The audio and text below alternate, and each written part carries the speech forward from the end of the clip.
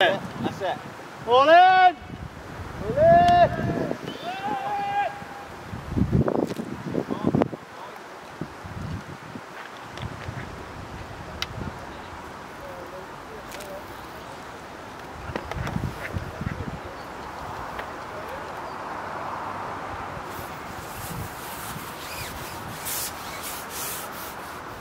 Oh.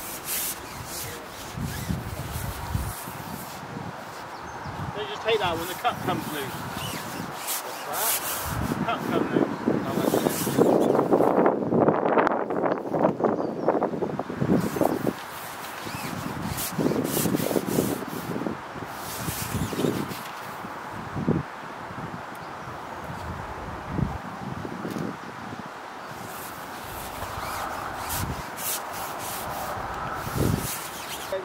Cast, I was scared of going up the tree.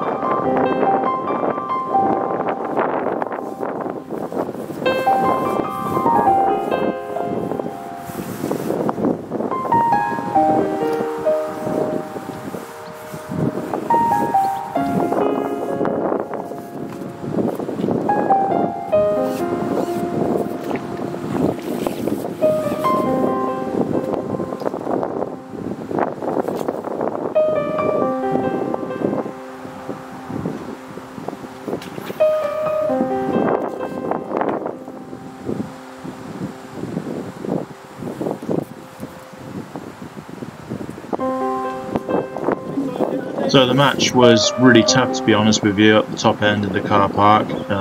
Just not normally really the place to draw.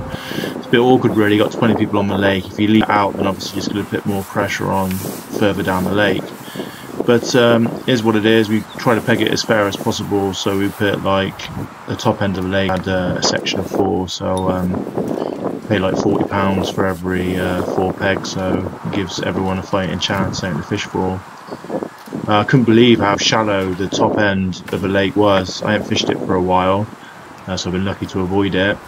And it's funny, Martin Isles walked down and he said, "Oh Chris, you fishing half depth?" And I was like, "No Martin, I'm fishing over depth by a couple of inches." It's only literally maybe 3 foot maximum depth, so I just couldn't get the fish to settle, and also it was a bit frustrating. I didn't catch any proper bream. I had one maybe about 2.5 pound.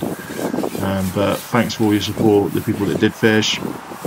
Raised £235 for cancer research, so yeah, it's good. Well done to Gary Donachie for winning the match, and well done to Frank Donachie coming in 2nd overall. So yeah, it fished pretty well, to be honest with you. I'll catch you soon.